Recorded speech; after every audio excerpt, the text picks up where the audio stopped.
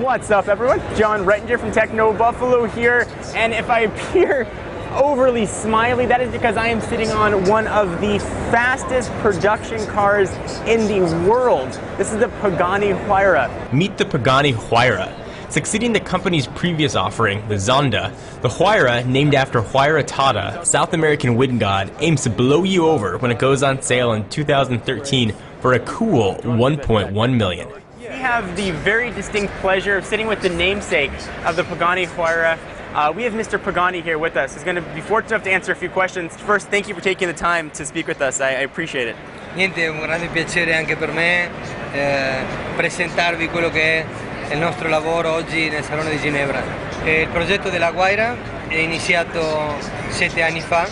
Ci siamo concentrati nel creare un oggetto completamente diverso. Abbiamo cercato di mettere insieme arte e tecnologia secondo quello che è il motto della nostra compagnia. Giving this beast its zoom is a mid-mounted AMG-built 158 6.0-liter engine that produces over 700 horsepower and 740 foot-pounds of torque. Your new car is going to get you to 60 miles in a brisk 3.3 seconds. Think about that. This is 3.3 seconds. And you're at 60 miles per hour. Il motore è veramente molto bello, molto leggero. Pensate che questo motore pesa il motore completo quanto pesa il cambio della Bugatti Veyron, perciò è veramente un motore straordinario per una macchina che è molto leggera e pesa solo 1350 kg. Thanks to a strategic partnership with tire manufacturer Pirelli, the Huayra can withstand 1.5 Gs of lateral acceleration and speeds up to 230 miles per hour.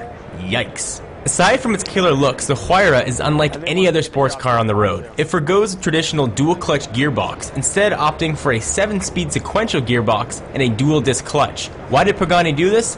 The choice to not use a dual-clutch and oil bath was because it would lead to an increase in weight over 154 pounds, negating the advantage of the ability of such transmissions to change gear faster. The Huayra uses carbon fiber throughout, actually called carbo titanium, which adds to its incredibly light 3,000-pound body.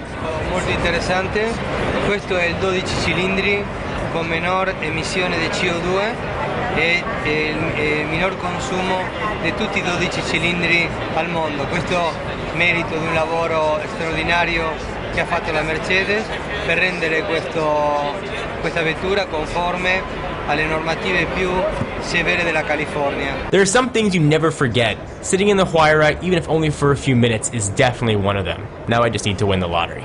So what do you guys think? If money wasn't an option, would the Huayra be #1 supercar on your list? Leave your comments down below.